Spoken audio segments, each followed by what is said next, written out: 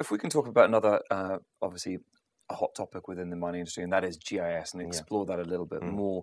Maybe it's a good start just to remind us of what the fundamental benefits are of GIS for the mining industry specifically, and maybe if those benefits are actually changing and evolving as we progress with our relationship with GIS. Yeah, okay. I think it's important to distinguish what part of the mining industry we're talking about. I think where GIS has had a massive impact is on the exploration side.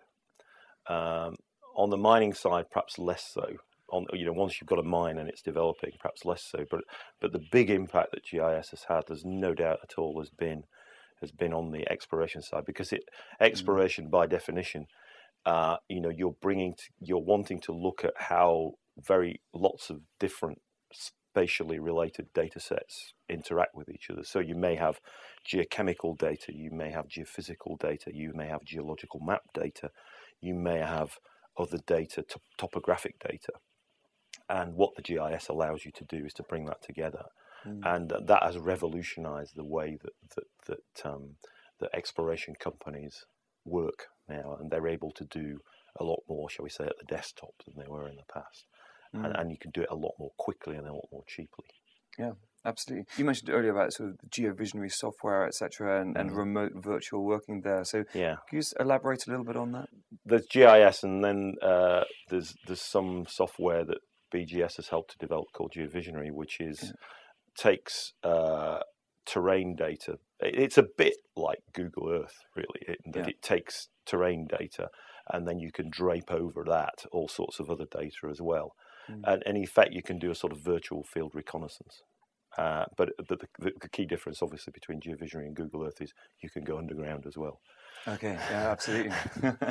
And partnerships are important, you think, in some software? Yeah, I mean, we've partnered with a commercial company on to do that. But 3D visualization is an area where we've done a lot of work over the last 10 or 15 years, and I think we're one of the pioneering geological surveys in the world in doing that type of work. Yeah.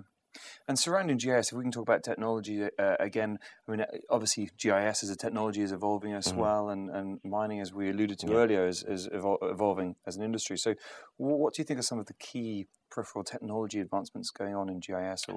I think, again, it's not my topic area, but I think in terms of exploration, I think the way GIS is moving is away from, it will continue doing this, but it'll move from just layering one set of data on top of another and looking at and sort of manually, if you like, the operator looking at patterns, to methodologies like prospectivity analysis, where you actually get the computer to do this, looking for patterns and looking for trends within the data, so looking for lineaments and looking for areas that are more prospective than others.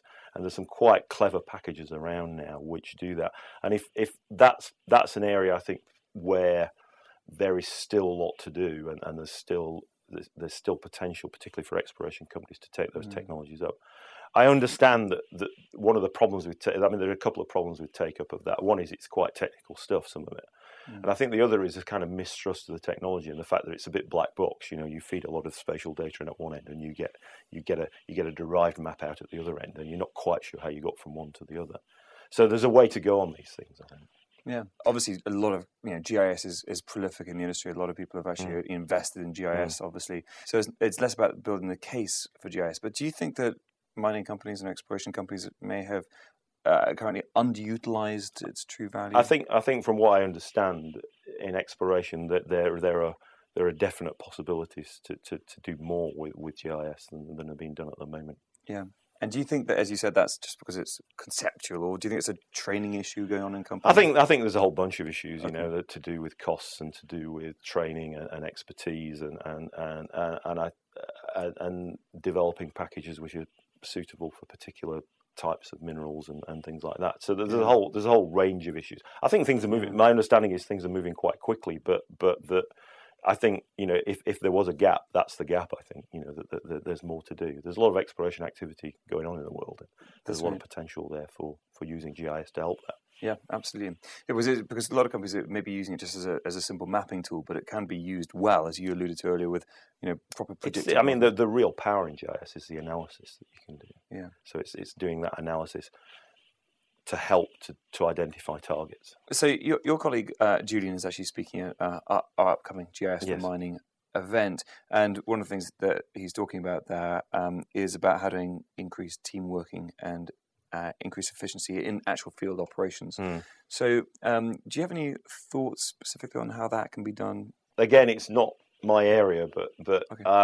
my understanding is, particularly working with something like Geo Visionary, where you're looking at an area of ground within a 3D environment. So you're sitting in a room or standing in a room with a 3D system operating, and you can stand there with colleagues and discuss, is this target orientated in this direction or that direction? Is this particular suite of rocks orientated in this direction or that? What's the copper content here? And also you can change. You can model that. You can move things around to enable you to stand with colleagues and visualize things rather than perhaps being out in the field on your own. You can do this in discussion. Yeah. 4D, is that? Well, 4D's coming. Looking at time as well. So 4D models are being used in things like the groundwater industry now, the oil industry. I'm sure they'll come in mining as well. Yeah. Is it because obviously GIS is used in many different industry sectors? Is 4D one of the key things that can be transplanted from other industries over to mining, or is there any other? Yeah, I mean, it's again thinking it's maybe an application in search of an idea in search of an application. Sorry. That's right. Yeah. but certainly, if you look in at the way things have gone in hydrocarbons, there's a lot of 4D, 4D seismic imaging and stuff like that going on.